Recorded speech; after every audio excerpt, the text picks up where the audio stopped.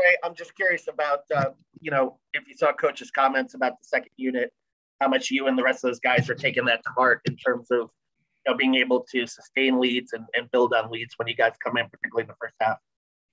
Yeah, we just, like Coach said, we got to be able to come in and provide a certain boost to the team, especially on the road. We got to find ways to come in and make plays and either contain the lead or extend the lead. So I think that's one thing that the second unit has to focus on, is be able to come in and bring great energy, and just play hard from the get-go. So, Keegan. Hey, Trey, being that emotional leader of that second unit, do you specifically feel kind of a responsibility when that unit underperforms? Yes, I think one thing is, we all feel responsible. Our job is to come in there, like I said, just to contain that lead if we have a lead, and just obviously give us a boost. I think when we're not performing and we're not playing hard, we're not getting stops, not taking out of the ball. That's one thing we focus on, is really take care of the ball. And if we don't do that, that's tough, and we got to figure things out. And so I think that's my responsibility, is take care of the ball as well as my teammates. We've got to find ways to, like I said, give us a boost. Dustin. Hey, Trey. Obviously managed to hit a couple threes the other night. It seems like you've been able to get buckets in a couple different ways, maybe from mid-range and hitting some of the floaters. How do you feel like your offensive game is expanding, and how much more confident are you in ways that you try to score the basketball? Yeah, I think I'm just getting better day by day. I'm just trying to focus on ways to help my team win. I think, instead of just being more confident in my shot, I think it's one thing, just keep getting more reps in practice, and after practice, keep shooting the ball, and then being confident in games of shooting. I know I can make shots. I know I can help my team in many ways, on offense and defense. So just coming in, being prepared and locked in to find ways to help my team the best way possible. Tyler. Hey, Trey, I hope you're doing well. I'm curious, growing up, did you watch a lot of IU basketball? And maybe what were some of your favorite memories when you were growing up watching IU basketball? Yeah, I definitely watched IU basketball growing up a lot, just watching all the Big Ten battles that they had. Obviously, Cody Zeller and that team was a team I used to watch a lot, like that I remember. But like I said, just watching those guys compete in the Big Ten and in the tournament, it was just great memories for me just to watch them. And obviously, the atmosphere in Indiana has always been a great thing to watch and see. So, Mike Schumann.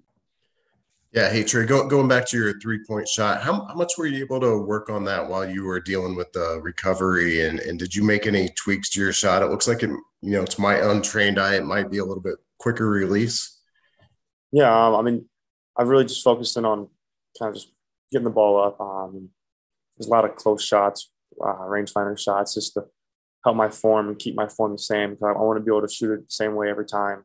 And that's one thing I really try to focus on with my time off, just getting my guy hand off the ball and kind of just being able to, like I said, shoot the same way every time, and lock in on my target and make shots. Jeff. Hey, Trey, appreciate your time. Road venues in the Big Ten, as a player, just give us your description of what's it like when you step out there on the court and fans are, into it as Big Ten fans are. It's a great atmosphere anywhere you go, and you got to be locked in because it gets loud. You got to be able to do all the little things to help your team win. When you go on the road, it's not going to be easy. We know that, but we got to put ourselves in a position to be right there at the end of the game to be able to win games. And like I said, concentrate on the little things and do all the right things at the end of the game to put ourselves in a position to win those big games on the road. Alex Bozich. Hey, Trey, thanks for the time. I appreciate it. Curious, you've had a couple games now, the Wisconsin game, the Iowa game, where you guys have had leads in the first half and then kind of let things slip away in the second half. Who are you looking for? Who are you looking to, I guess, within the team for leadership, and what has their messaging been during kind of these tough times on the court and then kind of in the aftermath in the locker room? Who's who's like stepping forward and kind of delivering the message of what you guys need to do next? Yeah, I mean, well, our two team captains, Race and Trace, are the two guys that we really look through and follow, and those are the guys that we really look forward to lead us. And they've done a great job so far, just being able to lead us. And I think they can do even a better job on the court and off the court. And I think they're going to do a better job. And I think it's all of us together combined to be able to just come together and, like I said, do the little things when we have those leads and try to maintain them. I think it just comes down to the preparation before the games and locking in with whatever you have with scout or anything. But I think it's just those little things that we have to do together, come together as a team. And obviously our two leaders, Trace and Race, just being more vocal, leading us. And they've done a great job. But obviously I think they can do better too. So, Tristan. Hey, how's it going, Trey? I guess I'm just curious, coming off losses, you all have won every game so far this season. I guess what can you just say about this team's attitude coming off losses and your all's ability to bounce back, I guess? Yeah, I mean, I think when you lose a game, you just got to look forward to the next one because you can't get it back, and you just got to look forward and try to find ways what you did wrong and watch film and just notice the things you did wrong and try to correct them so you don't do them again. I think that's our main thing. We've done a great job of just bouncing back after losses because we know those are the games that we could have won and we should have won. Like I said, just getting the next one because every game in the Big Ten is important, and we know it's one game at a time, and we've got to focus on the next one. Tyler Tackman. It seems like Jordan has been more comfortable kind of throughout the course of the season. Are there any memories that stick out to you, whether it be over the summer or during practice or anything where you really saw him grow? Yeah, I mean, he's grown a lot in this offseason, just being more comfortable on the court. I think our coaches will really let him know that he's doing a great job, and he knows he's doing a good job. He knows he's got to keep working too. But I think, like I said, just making big time shots for us, and he's done a great job just shooting the ball. And he's coming in confident. And obviously, the other aspect is being able to defend and rebound. That's one of his main best aspects of his game is being able to rebound. So I think he's done a great job of knowing his role and coming in and playing hard. Dustin.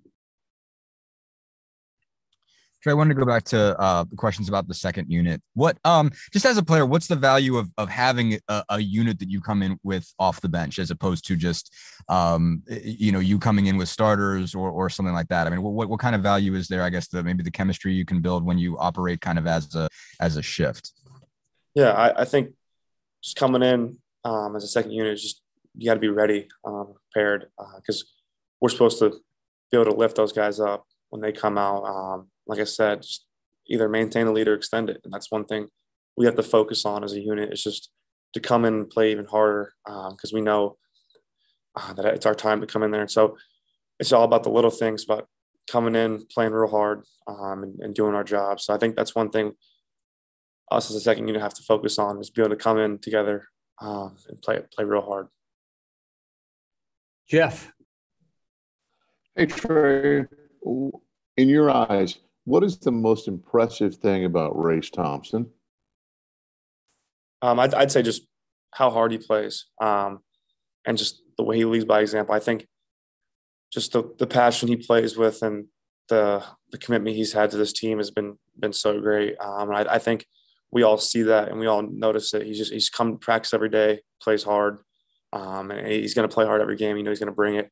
And so it's just been great to kind of watch him form himself into a leader. And it's great for me because I know I want to play with him. I want to be out there with him because I know he's going to play hard. And I know he's going to talk to me and talk to the teammates and pick us up. So I think he's just done a great job this year is becoming a leader and playing real hard and leading by example. Thanks. Last question, Kevin. Yeah, Trey, I don't know what kind of relationship you may have with Tamar, but, he went through, and, I know you went through some ups and downs as a freshman, and I don't know if there are any stories or things that you can kind of relate to him to kind of pick him up as he's kind of going through his own kind of ups and downs as well.